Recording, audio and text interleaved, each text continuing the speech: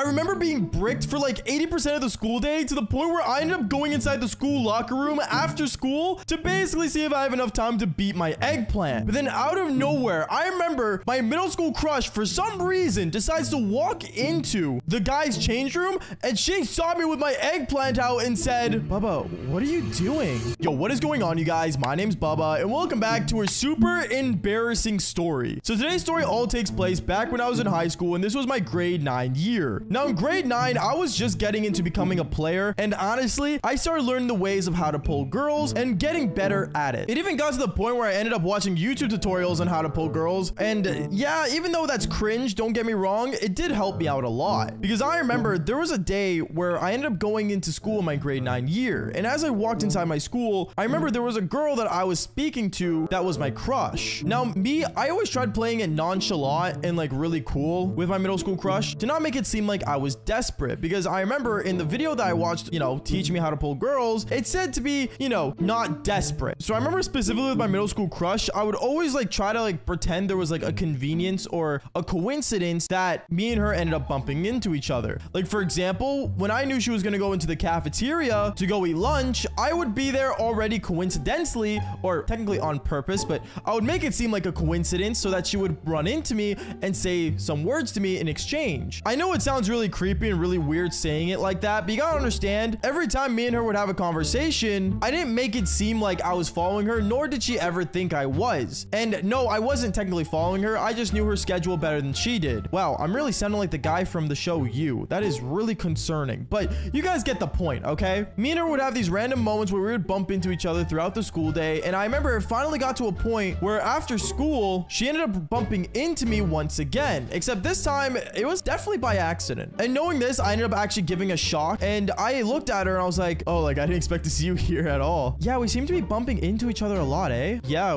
we do bump into each other a lot. That's kind of weird, to be honest. Yeah, maybe it's like the universe telling us something. Maybe. I don't know. Well, like here, give me your phone. I remember I passed her my phone, and she ends up putting her number and ended up adding herself on my Snapchat. And well, honestly, I call that a mission success. But then things got really weird afterwards, because I remember when I went home that day, I didn't know if I should message her because I still wanted to be that cool, nonchalant dreadhead kind of vibe. So I decided not to message her right away. But then afterwards, when it was like towards the nighttime, I remember she ended up sending me a message. And this text message she sent me was the "you up" message that I think every guy dreams of a girl saying to them. And like me, I've gotten to the point where I'm kind of getting sick of it because, well, I don't know, I have a lot of things going on in my life. But back then in grade 9, getting that text message was a life changer, because I remember when she sent that, I wasn't sure if I should reply. So I remember I'm just staring at this message, totally confused on what I should say back. And it got to the point where I just kept staring at it till I passed out. I ended up falling asleep, and the next morning when I woke up, my phone died on the same page of her text messages. I felt really bad because I definitely should have responded with something. Like at the time, you gotta understand, Chat GPT wasn't a thing to help me out. So knowing that I totally just egoed this girl, I felt really bad, but at the same time, it was whatever. I ended up getting ready, going to school that day, and when I got there, I remember I went from totally trying to like run into this girl to now totally ignoring this girl. No joke, I would try to make sure that I wouldn't run into her, and since I knew her schedule pretty well, it was pretty easy to do that. Except the weird part was that after lunch, I ended up bumping into her randomly in the school hallway. No joke, I guess I was walking backwards as I was talking to my friend, and I bumped into her. And I remember when I bumped into her, she looks at me and says, "Oh, hey, are you good, Bubba?" Yeah, what's up? "Oh, nothing. Like, I don't know, like you didn't respond to me last night." "Oh, okay, cool." And I ended up walking away. I said, "Okay, cool" to a girl that just wanted a reason why I didn't respond to her. Honestly, I didn't know if I totally blew all my chances. I think with the average chick, 100%, I would have blew all my chances of pulling this girl. But honestly, what ends up happening next, I gotta say, was insane. Because I remember after that totally awkward conversation, I ended up going into my next class. And when I did, I remember I got a text message, except this time it was a photo that this girl sent me. I was really confused on what photo she sent. I thought it was maybe like a picture of me or something. But when I opened the photo that she sent me, I realized it was a photo of her cherries. And at that moment, I was like, wait, what? I was so confused when I was looking at this photo, and even the person behind me was confused on why I was staring at a photo. And he even looked up at me and said, "Yo, Bubba, pull her, bro. Go do your thing, bro." At that moment, I ended up closing my phone right away and putting it in my pocket. Like, thanks for the words of encouragement, buddy, but that's kind of weird that we're staring at the same girl's cherries. And I remember I ended up totally just ignoring her and not responding to that photo because I was in class. I remember I kept going on class to class, and basically the school day ended. And I remember when after school came around, I was bricked out of my mind because my mind could not stop thinking about that photo, and it was really, really getting to me, to the point where honestly, I didn't think I wanted to get on the bus totally bricked after school that day. So what I decided to do was I went to the boys' change room, the guys' change room, by the way, and I decided that it would be the most private place for me to whip out my eggplant, and I was about to start beating my eggplant until, well, the most weirdest thing happened, because I remember I ended up hearing the door open, and as I was quickly trying to pull up my pants, I remember I ended up seeing the same girl look at me, and she says, "Baba, what are you doing in here?" Hey, funny to run into you, as I'm standing there with my eggplant totally hanging out like a weirdo. And this girl was definitely 100% confused on what was going on, to the point where she says to me, "Baba, I'm just so confused. First we bump into each other and the universe is telling us to like get together, but then you ignore me the same night, and on top of that, you told me cool and didn't respond to me after I sent you a spicy photo. Like, are you good, Baba? Are you gay or something?" At that moment, I didn't know what to say, and I'm pulling up my pants and I'm like apologizing because I wanted to play it cool. I ended up confessing to her how I was trying to be nonchalant, and